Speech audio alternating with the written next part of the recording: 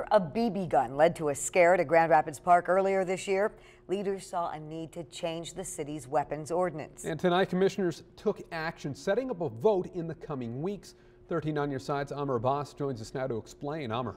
Yeah, the current weapons ordinance in Grand Rapids nearly 50 years old, and it didn't have specific language to address BB and paintball guns. Now, the new ordinance would make enforcement easier, which leaders say is needed because newer fake guns are looking closer to the real thing. This young man was just playing, but he was playing with a weapon that looked very real. In July, a 13-year-old with a BB gun led to this incident in Grand Rapids. Our officers had to treat it as such, and they were able to secure the weapon without anyone getting hurt. Here is the BB gun that was being carried by the teen. This week, GRPD shared this photo with city leaders. Some of these guns are fake, others are real. They looked very real, which is scary, and hence why we need to strengthen our ordinance. Tuesday night, city leaders moved one step closer to adopting the new weapons ordinance.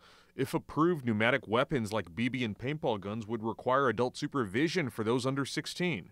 Imitation guns could not be changed or painted and would need approved markings.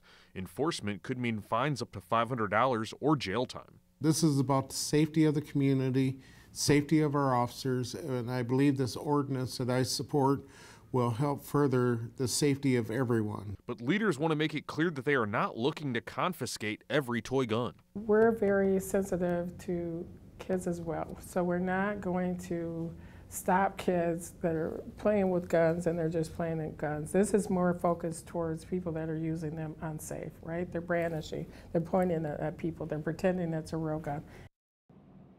As for what's next, a public hearing will take place on November 12th, and then a vote on the ordinance has been scheduled for November 19th. Juliet? Thank you, Amr.